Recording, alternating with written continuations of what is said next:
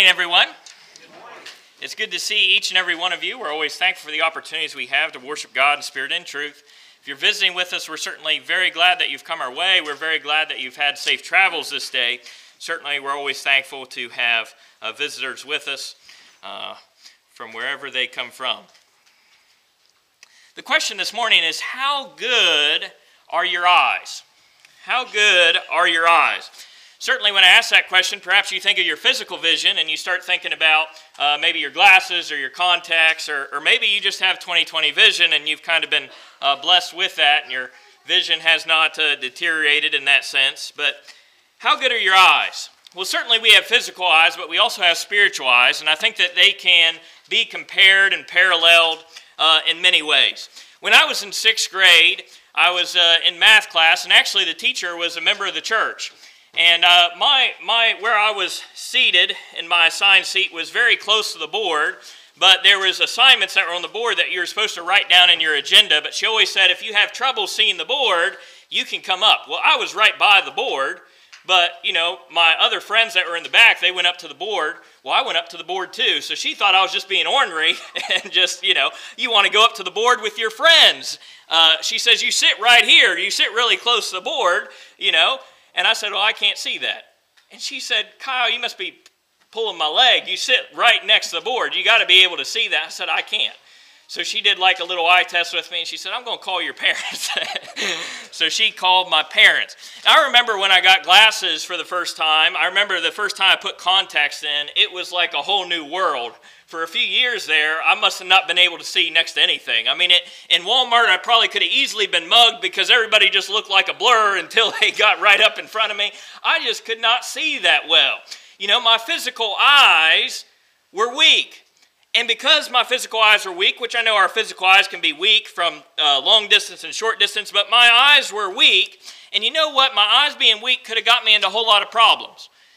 And you know what? In school, they were kind of getting me into problems because I couldn't hardly see anything that was going on the board, so I was really just listening and trying to learn from what I was hearing. You know, when our physical eyes fail, when our physical eyes are weak, we can run into problems. We can maybe stub our toe when we didn't want to stub our toe. We can run into all kinds of problems because our physical eyes are weak. You know what? I think the same thing happens with our spiritual eyes. If our spiritual eyes are weak, we're going to run into things that we shouldn't have run into. We're going to run into problems that we should not have run into because we did not have a good spiritual vision. We couldn't see spiritually the way that we should. I want to look at two situations this morning where individuals utilized their physical eyes, and I think it got them in trouble. And I want to look at a situation where really Abraham utilized his spiritual eyes, and really it led to where he was supposed to be. How is your spiritual vision? How far can you see? Because I think that if we have good spiritual vision, it can help our lives as we walk here on this physical plane of life. In Proverbs chapter 29 and verse 18, the Bible says this. It says, where there is no revelation, the people cast off restraint, but happy is he who keeps the law. Other versions have, instead of revelation, it has vision there. It says, where there is no vision, where there is no revelation. What it's talking about is our spiritual eyes. Where people don't see spiritual things, they cast off restraint. Where people can't see spiritual things, many times they fail or they perish. Having a poor spiritual vision is extremely dangerous. I mean, we want to have good physical vision, but if we don't have good spiritual vision, we're going to run into problems. We're going to make mistakes. We're going to get into situations that we should have never been in because we weren't seeing the way that we should have, because our spiritual eyes were not the way they should have been. You know, the only way we can really have good spiritual eyes and spiritual vision is with the Bible. In Romans chapter 10 and verse 17, it says, faith comes by hearing and hearing by the word of God. If we're going to walk by faith and not by sight, we have to hear the words of God. And hearing the words of God, it reveals the world to us, around us, so that we can see better and that we can conduct ourselves in a better way and avoid many of the pitfalls of this life. In fact, there's no way to see heaven without spiritual eyes. Without spiritual vision, we can't see heaven. Without spiritual vision, there's so many things that we miss out on. Having a good spiritual vision can help us stay on the path that God wants us to stay on. In Hosea chapter 4 and verse 6, it says, "My people are destroyed because of lack of knowledge." When we don't know the Bible, when we aren't using the Bible to direct our steps, we can stub our toes spiritually. We can run into a lot of these heartaches in life, a lot of these trials and tribulations, just because we don't have the spiritual eyes that we should have. Many things that we can avoid, many things that we can face better because we can see farther. How are your spiritual eyes? If our physical eyes fail, we have some trouble. If our spiritual eyes fail, we're going to have some trouble. How far can you see? Can you see the spiritual consequences of your actions? Can you see how this decision that you're making today can affect things down the road? Some people cannot see very far because they have not developed their spiritual eyes. How can we develop our spiritual eyes? By studying God's Word. In Acts chapter 17, verses 10 and 11, we have a situation there unfolding, but the Bereans are going to be complimented. Paul is traveling. He's basically been kicked out of town. He shows up to the Bereans, and it says that in verse 11 of Acts chapter 17, it says, "These were more fair-minded than those in Thessalonica, and that they received the word with all readiness and searched the Scriptures daily to find out whether these things were so." In 2 Timothy chapter 2 and verse 15, it says, "Be diligent to present yourselves approved to God, a worker who does not need to be ashamed, rightly dividing the word of truth." Rightly dividing the word of truth, studying it, listening to it. It helps us to grow and develop our spiritual eyes so we can see problems that are on the horizon. It will help us face many of the trials and adversities of this life. In 2 Corinthians, as our reading went, in 2 Corinthians chapter 5 and verse 7, we're to walk by faith and not by sight. You know, when we walk too much with our physical sight and we leave our spiritual eyes and we don't develop our spiritual eyes, we're going to run into a lot of problems. We're going to look at two situations. If you turn over to Genesis chapter 16, I think we find some individuals, some good individuals, Sarai and Abram, who fall into the trap of utilizing their physical eyes more than their spiritual eyes. And I think it creates all kinds of problems for their family. All kinds of problems that could have been avoided. All kinds of problems that put all kinds of stress and heartache and trials on the family because they got trapped by using their physical eyes and not using their spiritual eyes. If you go to Genesis chapter 16, we'll look at the first 6 verses there. It says, "Now Sarai, Abram's wife, had borne him no children, and she had an Egyptian maidservant whose name was Hagar. So Sarai said to Abram, 'See now, the Lord has restrained me from bearing children. Please go into my maid. Perhaps I shall obtain children by her.' And Abram heeded the voice of Sarai. Then Sarai, Abram's wife, took Hagar, her maid, the Egyptian, and gave her to her husband Abram to be his wife, after Abram had dwelt 10 years in the land of Canaan. So he went into Hagar, and she conceived. And when she saw that she had conceived, her mistress became despised in her eyes. And Sarai said to Abram, 'My wrong be upon you. I gave my maid into your embrace, and when she saw that she had conceived, I became despised in her eyes. The Lord's judge between me and you.' So Abram said to Sarai, 'Indeed, your maid is in your hand. Do to her as you please.' And when Sarai dealt harshly with her, she fled from her presence." I think we have 2 individuals that we would rule as good really throughout the Bible, but I do think that they make a mistake. I think Sarai and Abram make a mistake. I think they get trapped using their physical eyes more than their spiritual eyes. And what this is going to do, and it's actually hard every time I read Genesis chapter 16, because if you can't feel this family being ripped apart, I don't know what you're reading. I mean, you can just feel that this family is going to be ripped apart. I mean, Sarai suggests it, then it happens, and then all of a sudden she wants to go back on it and say, "I want this to be erased." You can't go back now. I think they got trapped using their physical eyes.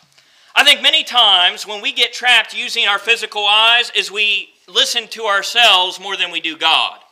When I look at verses 1, 2, and 3, of course, there's a lot of buildup to get us to Genesis chapter 16, but Abram and Sarai, I think they know that God has promised them a child.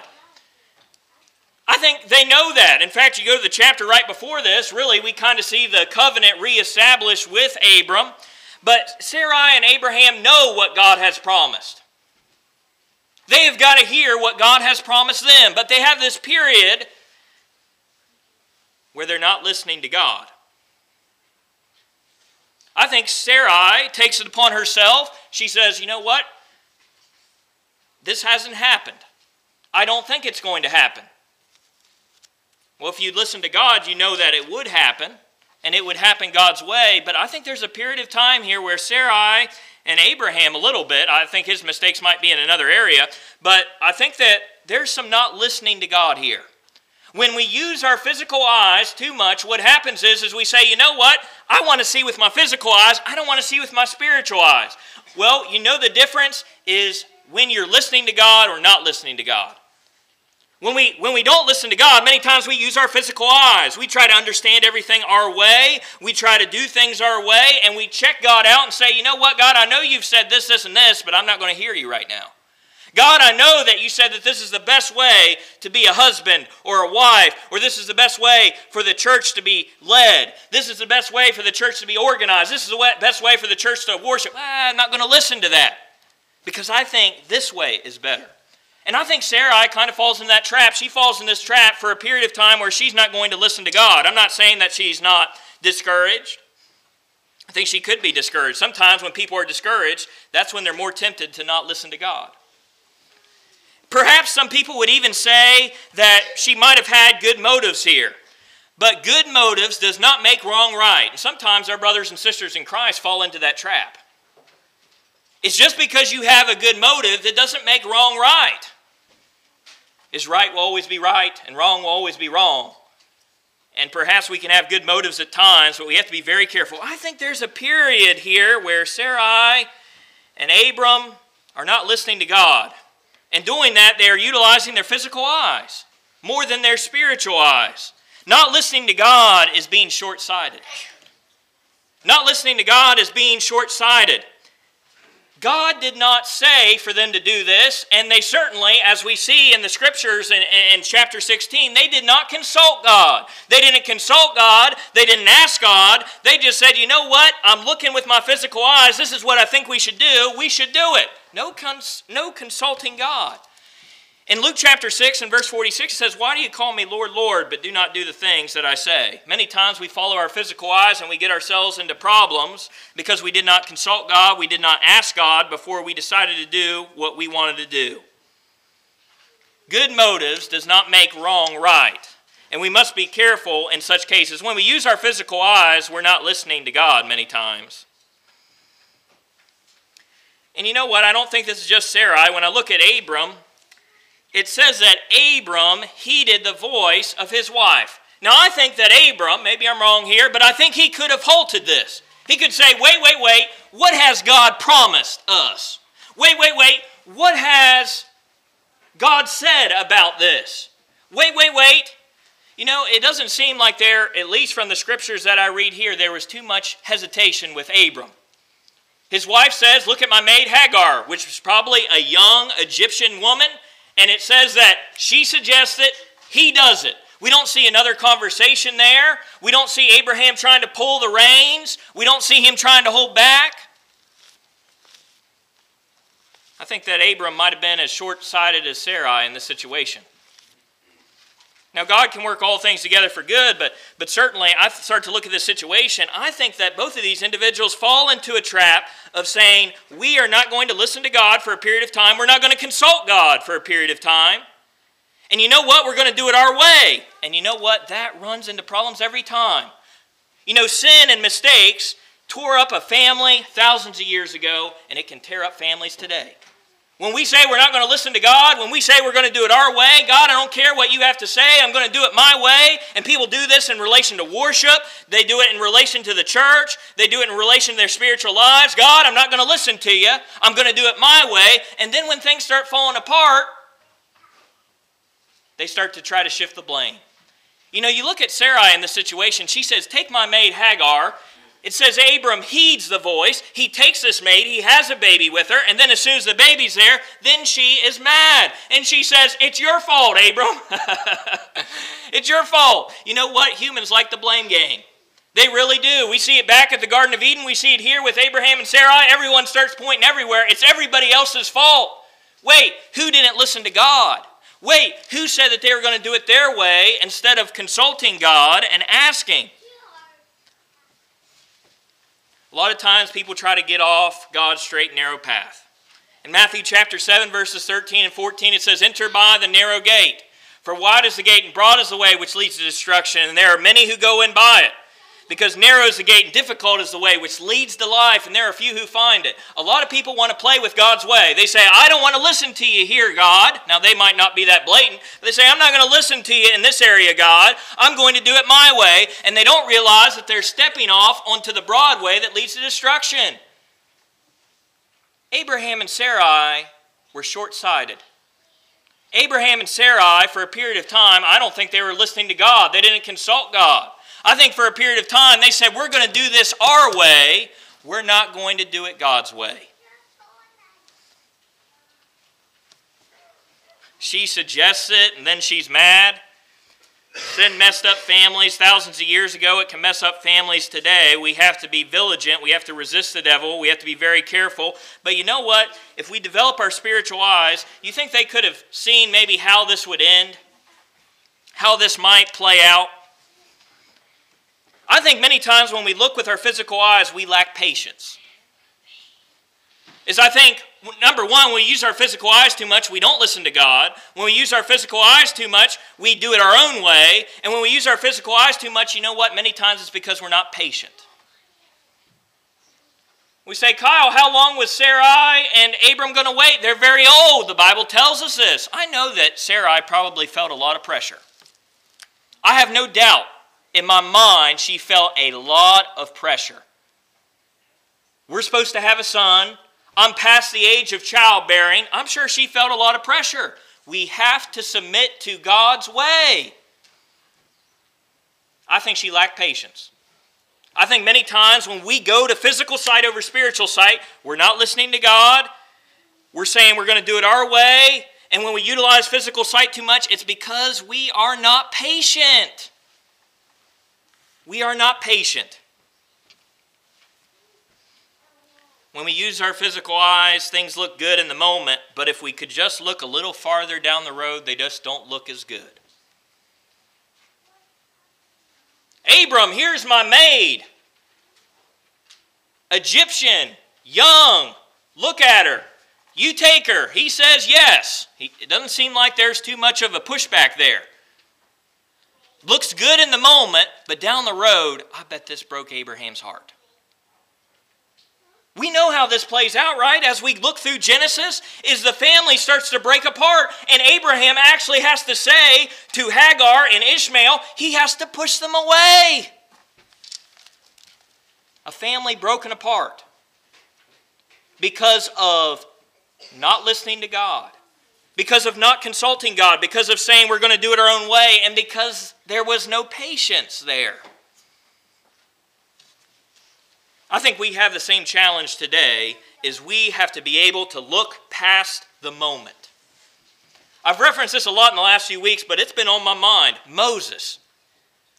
You know, Moses is mentioned in Hebrews chapter 11, and it says in chapter 11, verses 24 through 26, it says, by faith, Moses, when he became of age, refused to be called the son of Pharaoh's daughter, choosing to rather suffer the affliction with the people of God than to enjoy the passing pleasures of sin. Moses could have stayed in Egypt. In fact, if you use your physical eyes, every individual would probably look at Moses and say, why didn't you stay in Egypt? You had it made. You were in Pharaoh's house. You had luxury.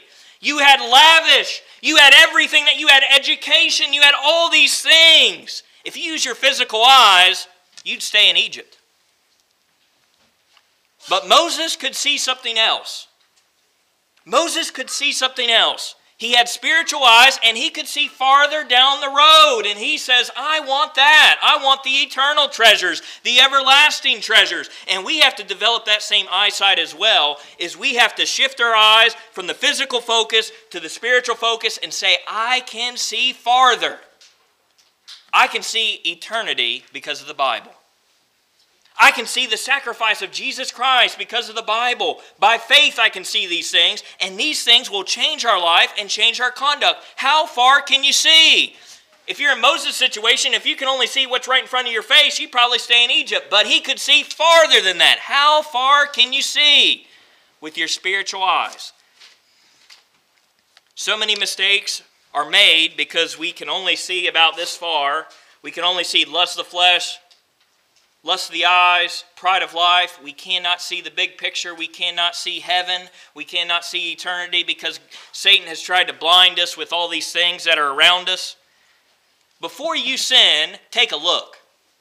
Before you sin, take a look and try to see past what's right in front of your eyes and try to see down the road. Try to see the consequences. Before you take that drink, use your spiritual eyes. Proverbs chapter 20 and verse 1, it says, strong drink is a brawler, and whoever is led astray by it is not wise. It actually says wine is a mocker, strong drink is a brawler, and whoever is led astray by it is not wise. Use your spiritual eyes. Before you take that drink, look down the road. Use your spiritual eyes. The Bible will open your eyes to many of these things. Before you get involved in so many of these things, the lust of the flesh, lust of the eyes, the pride of life, try to look as far as you can see. But I think Sarai and Abram, they made a mistake. They didn't listen to God for a period here. They said they were going to do it their way, and they did not have patience. And that's something we must have as Christians. We must have patience. God certainly has patience for us. 2 Peter chapter 3 and verse 9, God is not slack concerning his promises, as some count slackness, but is long-suffering towards us, not willing that any should perish, but that all should come to repentance. We need to have some endurance. We need to have some patience. Do you have some patience as a Christian? Do you have some endurance as a Christian? Many times, perhaps we realize we fall short in this area. Are you patient enough to wait for God to work all things out for good? That's what Romans chapter 8 and verse 28 says. It says, all things work together for good to those who love God, to those who are called according to his purpose. The question is, are you patient enough to wait for it to work out? It might not work out on this side of life. How far can you see? We have many brothers and sisters in Christ that suffer horrible lives in terms of their health, in terms of the things that they have, in terms of the persecution that they face. Their physical life is torture in many ways. But how do they get through it? How do they endure? Because they can see farther. They can see, they have spiritual eyes. They can see that city, that eternal city that is beyond the physical. They can see it, and that's what keeps them going. But if you can't see eternity, if you can't see heaven, then you can just see the world. And you can see why so many people get trapped. Are you patient?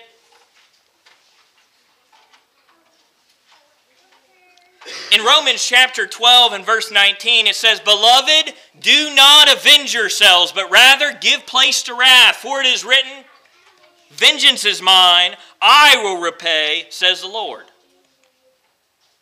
Sometimes Christians are not very patient. Somebody wrongs us, and you know what we want to do? We want to go after them. Wait, Romans chapter 12 and verse 19 says, beloved, do not avenge yourselves, but rather give place to wrath. For it is written, vengeance is mine, I will repay, says the Lord. Are you patient? Can you wait for God to work things out in your life? Or you say, you know what, God's not working it out? I'm going to work it out myself. I'm not going to listen to God. I'm going to do it my own way. And you know what? I'm not going to be patient. You know what? God is not sorting this out. You know, these people have wronged me, and God's not doing anything. I'm not going to listen to God. I'm going to do it my way, and I'm not going to have patience in this situation. And you are going to go down the road of trouble. We use our physical eyes, we will run into a lot of trouble. Can we walk by faith and not by sight?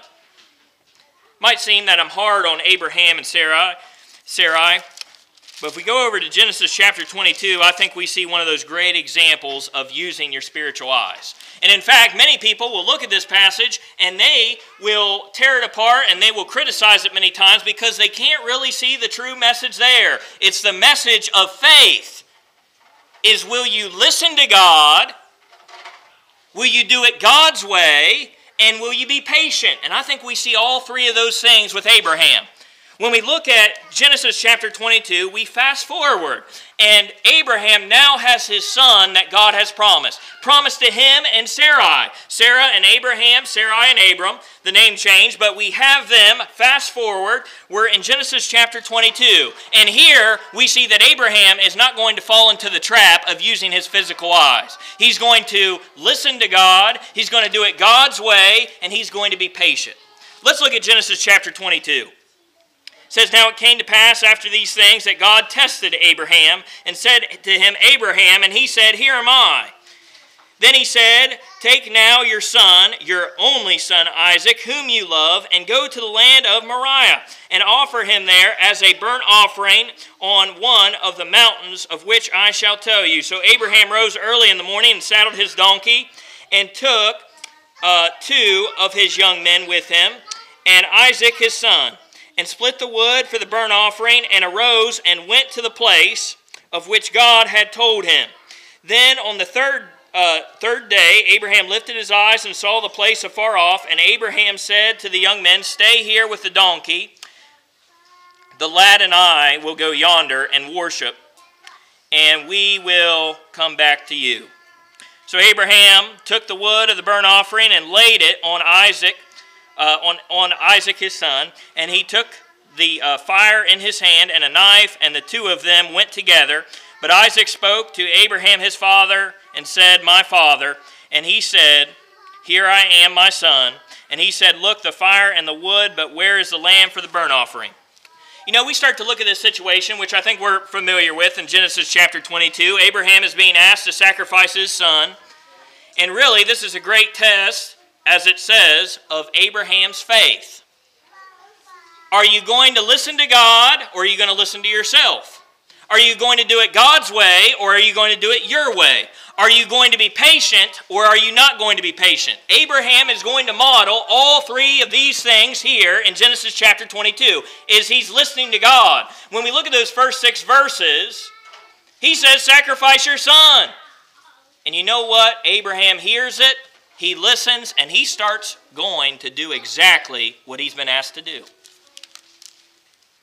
Well, why is he doing this? He's doing it by faith. If he uses his physical eyes, it makes no sense, does it? It makes no sense. I'm sure that Abraham could have had all these little things pop into his head. This is a test of faith. Will you listen to God? Will you do it God's way? Will you have patience and endurance?